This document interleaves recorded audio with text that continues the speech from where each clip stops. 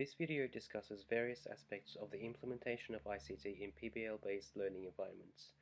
There are three main topics covered. First is the effect of ICT and PBL in student and teacher engagement.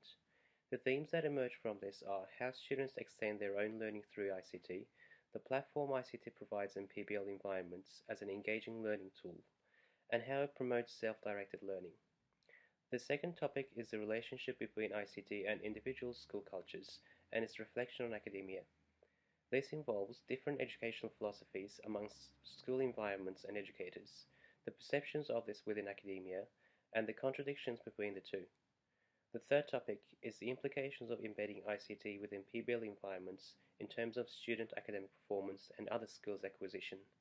This includes how ICT is utilized to assist improving student learning, the balance between ICT and conventional teaching methods, and other non-academic skills gained in such learning environments. Current literature shows a variety of results on the three topics we cover. It is generally agreed amongst researchers that integrating ICT in PBL environments can be very beneficial in many aspects.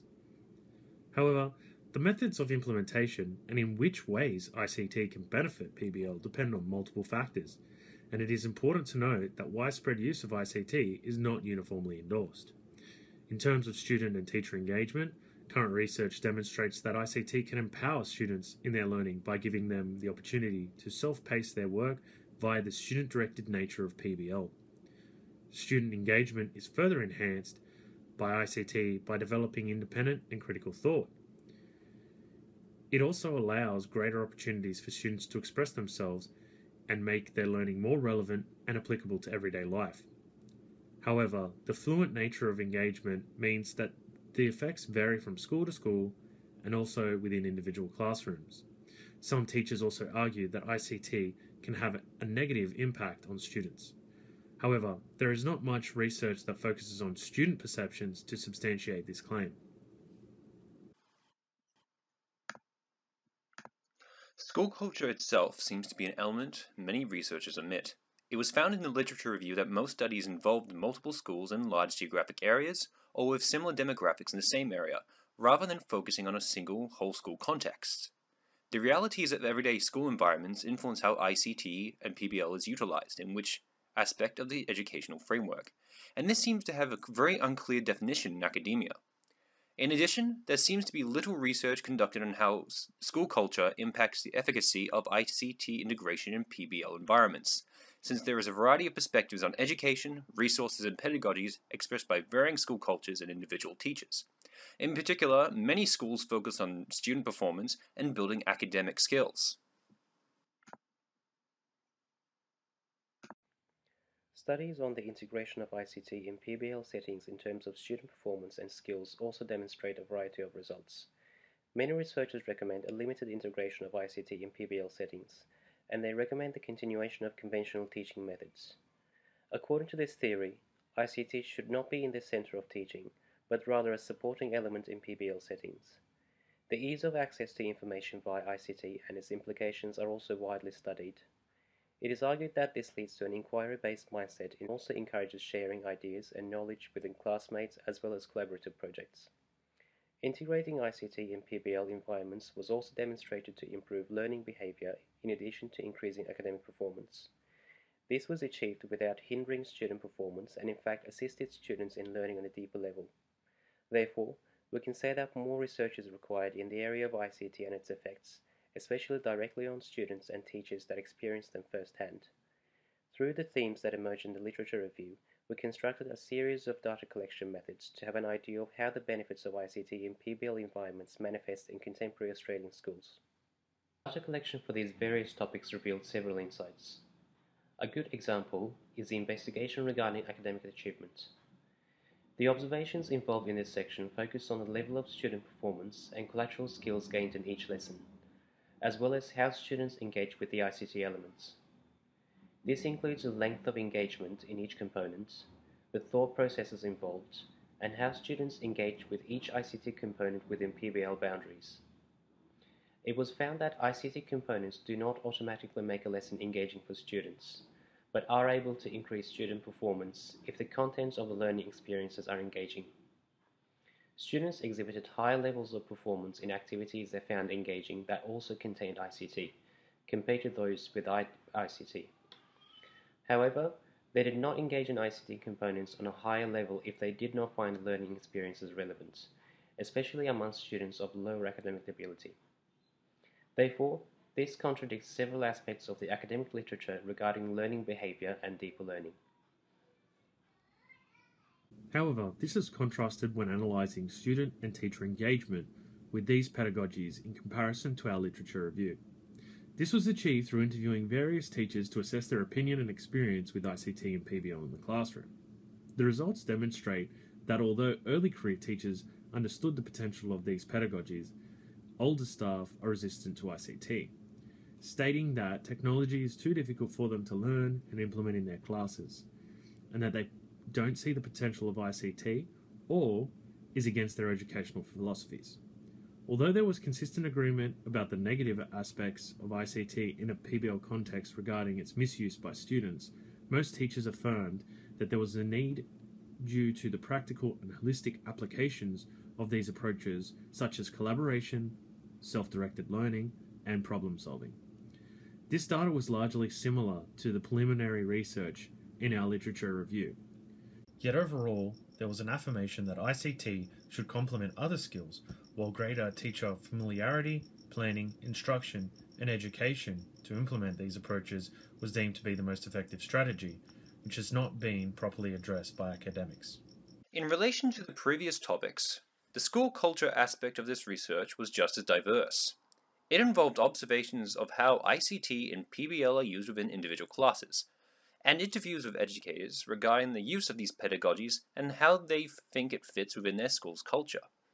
One of the major findings was confirmation to why there are significant omissions within academic literature. Even within this single school, there was debate whether ICT and PBL were integrated into the school's environment. In the interviews, some teachers agreed that it was, noting its benefits, pastoral use, and how it promotes professional collegiality. Others thought they were just resources, and others again thought they were part of educational culture broadly. This correlates to issues not only regarding this omission, but the definition of school culture within academia itself. The fact that one interviewee believed that the school's culture was transitory between ICT and literacy development further emphasizes this fact. Numerous observations and interviews also noted there was a tension within ICT-based PBL culture being consistently present in these learning environments due to subsequent classroom management concerns. This correlates with issues regarding students' academic success and engagement with content in other research areas. Our combined results reveal that ICT-based PBL is more effective for certain learners, educators, pedagogies, and contexts. This is in terms of student-teacher engagement and learning across a whole school environment and culture, as well as academic achievement. Clearly, this data has contrasted with features within academia, with certain aspects showing some consistencies within the larger discourse of educational research. Based on the academic literature and analysis of combined data, an intervention was initiated for our own classrooms. It involved the creation of a scaffold which assesses and supports the purposeful use of PBL-based ICT regardless of school culture and learning environments. The first step of the intervention will involve measuring the merits of the ICT components of the PBL system, noting its benefits, its achievability, and applicability for learning context. This is based on supporting academic literature regarding academic achievement and student engagement, as well as the data collected noting discrepancies between school cultures and teacher-student engagement with ICT-based PBL. The following step will involve the teacher learning the ICT aspect through gaining an understanding and expertise of ICT capabilities, and noting the likelihood of achieving this proficiency, based on the individual educator. This reflects the need for educators to have a greater understanding of ICT, as noted within our interviews. The third step develops the student's understanding of the PBL-based ICT. This will be done through scaffolding and explicit instruction, which addresses observations regarding issues about engaging the low ability students, while acknowledging literature describing the potential benefits of PBL-based ICT for academic achievement and a deeper understanding of content. This will also be informed by the expectations established by the educator, due to concerns raised in our data collection by both sets of interview data. The teacher then places the targeted ICT-based PBL with individual lessons and learning sequences. However, it will only be implemented if it is balanced with non-ICT and PBL pedagogies, if it provides feedback for accessible material, as well as fitting within the context of the learning environment. This based on academia reflecting school cultures, balanced ICT-based pedagogies, as well as similar insights from observations during data collection. This will be followed by a period of data collection and analysis of student work, observations, and interviews, which will then inform a critical reflection, redesign, and re-implementation of the scaffold if needed, reflecting the cyclical educational practice. This scaffold is shown in detail here. However, through designing this intervention, a new action research proposal was initiated, namely to what specific factors makes ICT-based PBL purposeful and effective within learning environments. This involves a number of subordinate questions, such as understanding what is perceived as effective PBL-based ICT, the role of entire educational communities in implementing the pedagogies, and a case study into ICT-based PBL as a means to differentiate content and support academic success of students. This research will be conducted over a number of different individual classrooms, including our own. Ethics statements and consent forms will be provided to students and educators in order to ensure ethical research practice, clarity and disclosure for the study. To answer these research questions, we have proposed that the data collected will range from various mediums, including qualitative observations of individual lessons and artifacts like quantitatively assessed student work. Furthermore, interviews and surveys of both students and teachers will be conducted to gain deeper perspectives and insights regarding these issues. The scaffold implemented in the intervention will also be an analyzed artifact in this process, along with other school and teacher documentation. This data will be compared, coded, and analyzed to fully comprehend both qualitative and quantitative perspectives, and triangulated accordingly, thereby creating clear and comprehensive categories and themes. Through this data, we'll be able to reflect on what specific resources, pedagogies, and ICT-based PBL elements that were effective for various outcomes, and to address varying student learning needs. A greater understanding on how these strategies promote student academic success, allow collaboration amongst educators and the wider school community, as well as be reflective of the intervention scaffold this community has implemented. This forms part of the redesign and re-implementation processes associated with the action research process, the intervention strategy, as well as educational practice. In summary, our collaborative action research study has addressed many aspects, omissions, and varying interpretations within the literature and educational practice regarding PBL and ICT. The data collection methodologies have highlighted discrepancies and similarities in academia, while showing revelations regarding student-teacher engagement, academic success, and how a whole school culture utilizes PBL and ICT pedagogies and resources.